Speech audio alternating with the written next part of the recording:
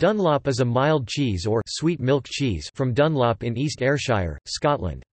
It resembles a soft cheddar cheese in texture.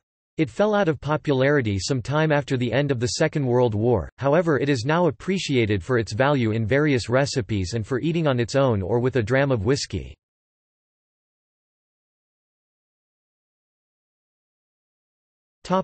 Background. In the early 18th century, Barbara Gilmore successfully manufactured a type of cheese till then unknown in Scotland, being made from unskimmed milk from Ayrshire cows. Her process was copied by her neighbours and Dunlop cheese came into such demand, that whether made by Barbara, her neighbours, or by the housewives of adjoining parishes, it found a ready market. It is suggested that the spread of the cheese to other districts was largely through farmers who had settled there from Dunlop parish.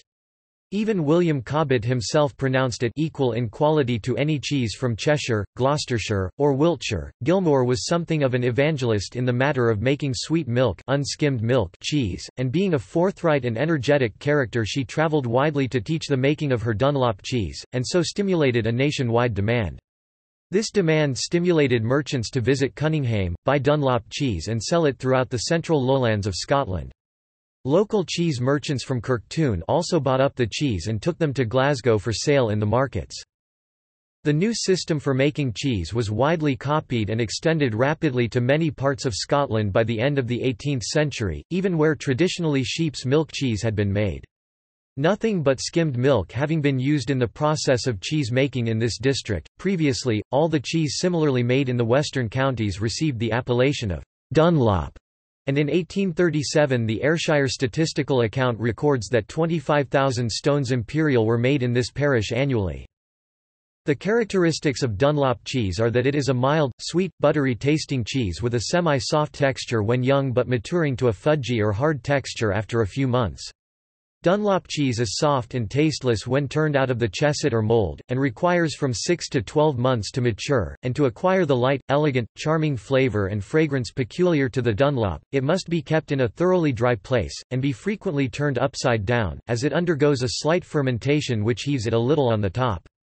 One drawback for Dunlop cheese is that its nearest direct competitor, new cheddar cheese, being dry and hard, retains its weight while kept in stock, and is also in the condition at an earlier date to be exhibited in cuts. Salt from the saltpans at saltcoats was often used in the manufacture of Dunlop cheese, and it contained magnesia and Epsom salts, magnesium sulfate, which gave the cheese a pleasant and distinctive taste. Indeed, it was debated whether cheese made using cheaper imported mined salt could be called Dunlop cheese. Historically, poor transport had encouraged the making of butter and cheese from fresh milk due to its highly perishable nature. When the railways came in the 19th century, however, farmers were able to transport and sell their milk further afield and much less was available for making cheese.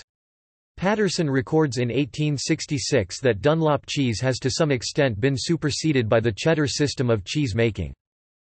The high value which was set on the Barbara Gilmore cheese for the purpose of roasting was very much confined to Ayrshire, where a farl of oat cake or supple scone spread with roasted cheese, and a bowl of milk, or whey, or tea, or cold water, made a highly relished and substantial meal, precluding in many families the use of bacon for breakfast.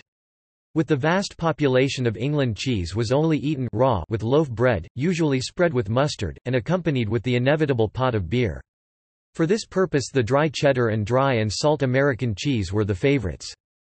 The very dryness and saltness heighten thirst, and therefore the relish of the beer.